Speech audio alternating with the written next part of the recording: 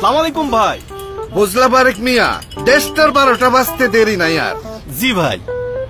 আরে টানা 26 বছর বিদেশে ছিলাম আমি। কি বিশাল বিশাল রাস্তা আর কি বিশাল গাড়ি। আইসা চাচা, বিশাল বিশাল গাড়ি? তাইলে তো চাচা আমাকে দেশ থেকে ওগো দেশে অনেক বেশি দাম লাগে। বারেক মিয়া, জি তোমার বাইস্তাটা বোকাই থেকে যাবে। আরে আরে নিয়ম মানে নিয়ম, এই সব আমাদের নাই, জিন্দেগি তো হবে না। তাই কইছিলাম 12টা বাজতে দেরি নাই।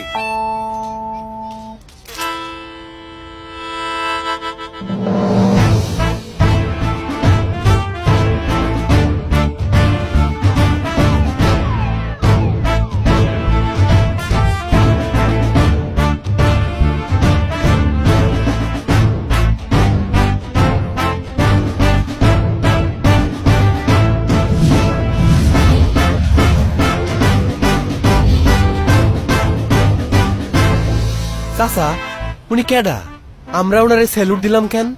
ওই যে দেখ, সব খাড়াইয়া আছে, অ্যাম্বুলেন্সে রুগী মরতেছে, রিক্সায় বাচ্চা অস্থির হয়ে আছে, আর উনাকে যাইতে হইতেছে উল্টা পথে। আরে কোন সুস্থ মাথার মানুষকে এই কাজ করে?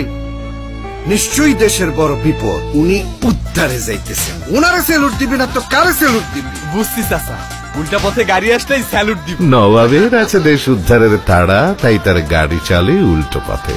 কিন্তু আমরা যারা নবাব নই, দেশের স্বার্থেই আমাদের নিয়ম মেনে চলাটা জরুরি। তাই আসুন রাস্তাঘাটে নবাবী চলাচল বন্ধ করি, ট্রাফিক আইন মেনে চলি, কারণ দেশ আমার, দোষ আমার।